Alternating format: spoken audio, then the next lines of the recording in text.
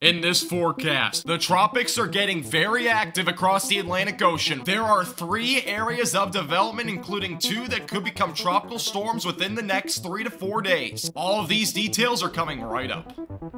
Tropics are beginning to get very active across the Atlantic Ocean. We now have 3 areas of development. I'm going to give you a breakdown on each individual one and where it's going to be tracking over the next several days. Let's first begin, though, with the more concerning system that is currently on track to get close to the Lesser Antilles within the next 3 to 5 days. This is a system as of right now that's Invest 91L. Its sustained winds around 35 miles per hour. It's not overly organized. It's still a broad low pressure system, but most computer models and the environment is expected to be favorable, so it looks like this could potentially become either a tropical storm or maybe even a hurricane. More on the track in just a moment. Back over to the east of this, we do have another area of development. This one has about a 60% chance of developing over the next 5 days. This one will be tracking out to the west and very well may also become some sort of tropical system out in the eastern or central portions of the Atlantic Ocean within the next 5 days. And you can see plenty of storm activity right now coming off the coast of Africa. Another surprise area of development that we have ongoing pretty far to the northeast of Bermuda by about 800 miles or so.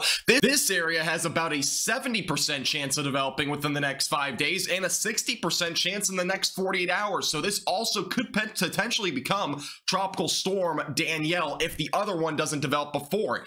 This system, though, is going to be most likely tracking out to the northeast. You can see a lot of thunderstorm activity, as I mentioned before. It may also become subtropical as it moves off to the east towards areas like England within the next 5 to 10 days. Let's take a closer look into Invest 91L and look at this system right now. A huge amount of deep convection ongoing with this, and it is obviously a lot of thunderstorm activity is what I'm referring to. You can see all the blacks and as well as the white and as well as the pink colors representing extremely high cloud tops. We are looking at some pretty significant thunderstorm activity with this system. The only thing is it's just not overly organized, but it is expected to become organized as it tracks out to the west-northwest over the next several days. So this will be a system to watch for very closely, but as of right now, it is fighting off a little bit of dry air. Here's a look as of right now at the computer models. Where is it being brought as of right now in terms of where we could see this go? Could it impact land? As of right now, most computer models, or at least the ensembles, are representing the system going most likely kind of just to the north of the Lesser Antilles and eventually kind of taking a little bit of a boomerang turn off to the northeast. That would prevent anywhere like in Florida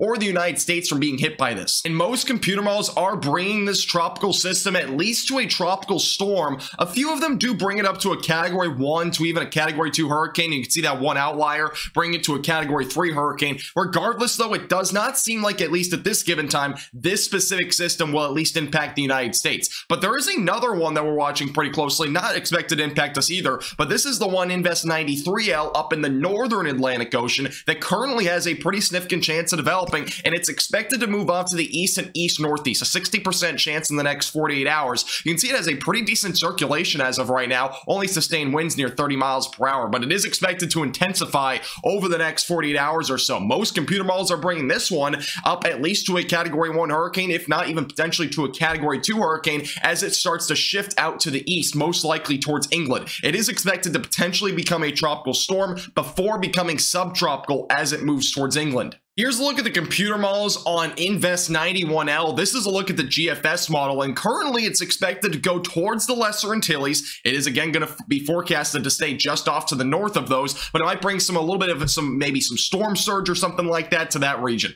Eventually heading into next week, the GFS model starts to strengthen this up to potentially a hurricane. Obviously, if this were to occur, it still likely will not impact the United States, but as of right now, most computer models, including the GFS model, bring this off to the northeast. It may, though, impact areas like Bermuda.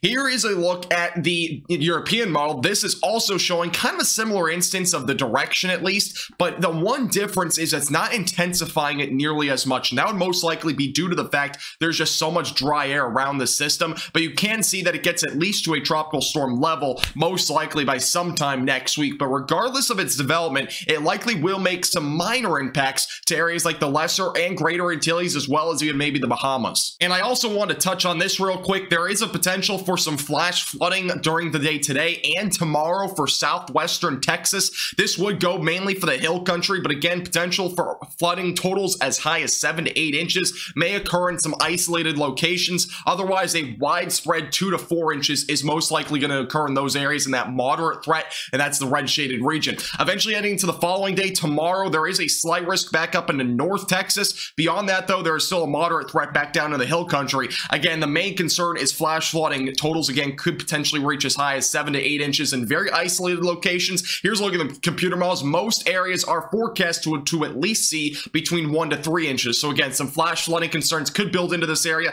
Make sure to stay safe out this direction. This forecast is brought to you by Platinum Contracting and All Dents Repair.